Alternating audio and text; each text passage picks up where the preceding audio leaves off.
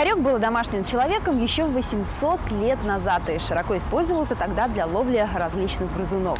Сегодня хорьков заводят не для охоты на крыс-мышей. Для многих это просто домашний любимец. Их еще называют фретками. Это хороший компаньон, который может жить в городских квартирах. Хорькам нужно ограничивать доступ к открытым окнам, убрать с пола бытовую химию, избавиться от щелей на балконе. Если соблюдать все правила безопасности, хорьки в квартире могут жить и без клетки. Гулять с хорьками нужно каждый день, они это любят. Хорьки – это норные животные, поэтому они очень любят копать норы. Дома от этого пристрастия страдают комнатные растения, поэтому заводчики советуют убирать их повыше. А на улице для хорьков полное раздолье – копай где хочешь.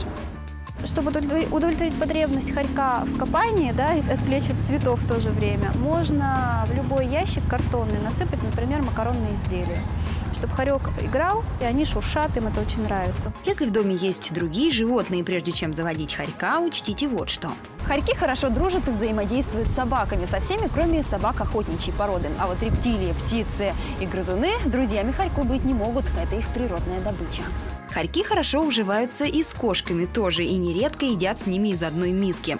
Некоторый кошачий корм подходит и хорькам.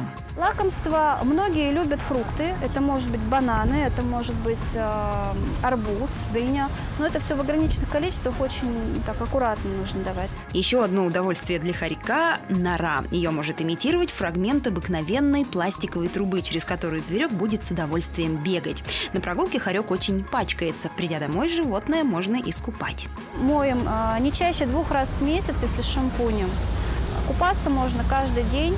Можно дома ставить просто тазик с водой, небольшой там полотенце. То есть хорек бегает, когда ему жарко, он может залезть туда с лапками или опустить голову, чтобы немножко охладиться, и бежать дальше по своим делам. Есть хорьки, которые любят нырять. Для этого им наливают ванну и дают порезвиться.